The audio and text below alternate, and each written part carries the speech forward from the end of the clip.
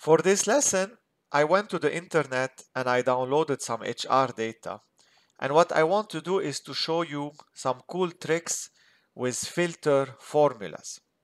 So let's start. The problem statement I have is the following. I want to pick up the employee name here that I'm gonna color in gray, and I want to pick up the department for everybody who has a salary above $75,000. Now, if you use the normal filter formulas, those two columns have to be adjacent in order to pick them up. So how do I do to filter my data and pick up those two columns without those three columns in the middle? First of all, I'm going to transform this data set into an Excel table. Why am I doing this? Because if you add data at the bottom of this data set, you want your formula to automatically pick up the data and automatically give you the result. So if you have it like this, it will not do it. Let's start. We're going to click here and then do insert table. Then it will identify your data. You say my table has headers and you say OK. And then you get your Excel table. You can change the name and call it, for example, HR data, and you say enter. Next, we're going to use the filter formula. So if I do equal filter, I open the parentheses, and then I select this data set from employee to department. I go down, so this is Control, Shift, and arrow down. Then I do a comma. I need to know what to include. What to include is the salary. It's this. So I can select my salary column. Again, Control, Shift, arrow down. And then I want my salary bigger than. I go up again and select my $75,000. And then you see you have another argument which say if empty, what do I want? Let's not fill this one. It's an optional argument, so that's fine. We close the parentheses.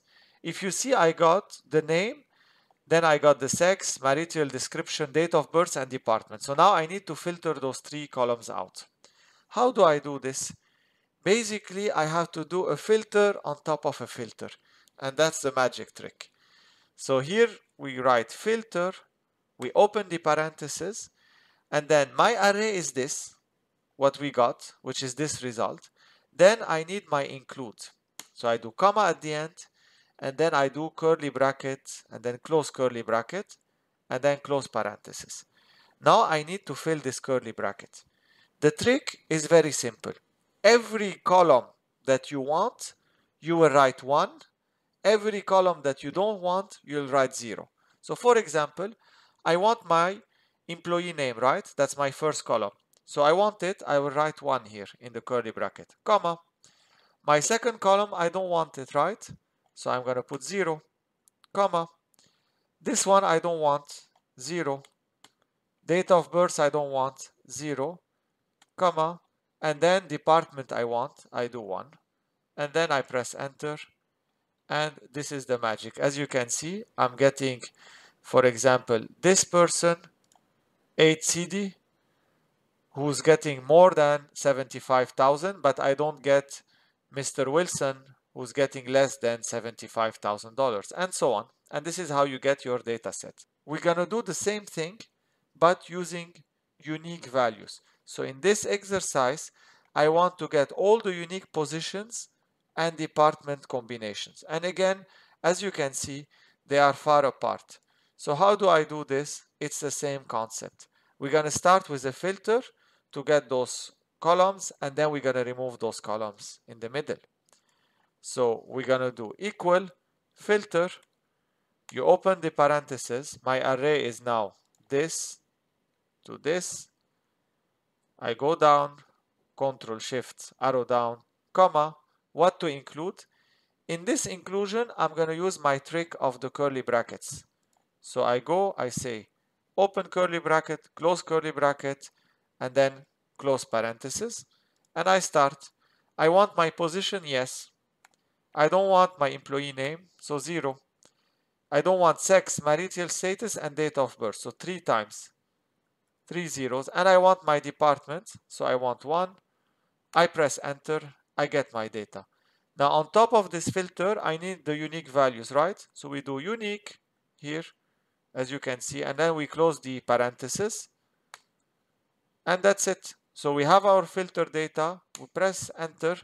This is my unique filter data. You can see this, those are all my positions and departments.